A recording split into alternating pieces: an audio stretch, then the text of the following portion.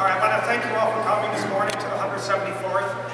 With me on my right is Elise Stefanik, the freshman congresswoman from the New York 21, which is to the north and east of us. And to my left is Richard Hanna, the sage-old congressman from the Utica area who was kind of mentor for me starting out. He was mentored before I was elected and continues to be. I'm glad to have both of them with me here today.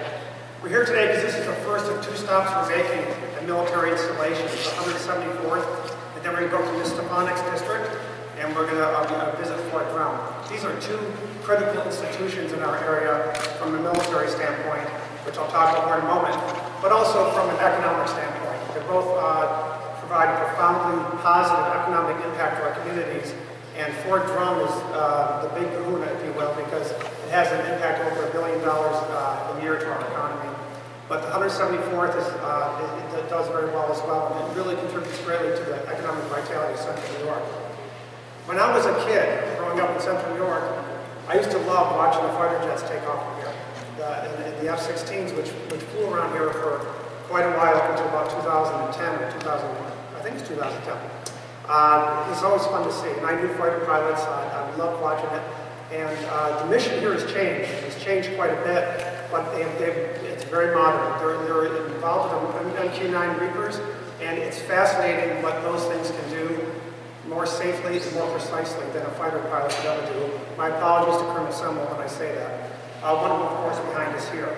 Not only are we together to support the military installations, but it's evident from the MQ-9 that works in tandem with other installations as well. For example, the training missions are done here, pilots are trained here, and then they go up to Fort Drum and fly them out of Fort Drum. And that's something that just not evidence of the partnerships that we have going on. The 174th also is one of the largest training facilities for MQ-9 pilots in the country.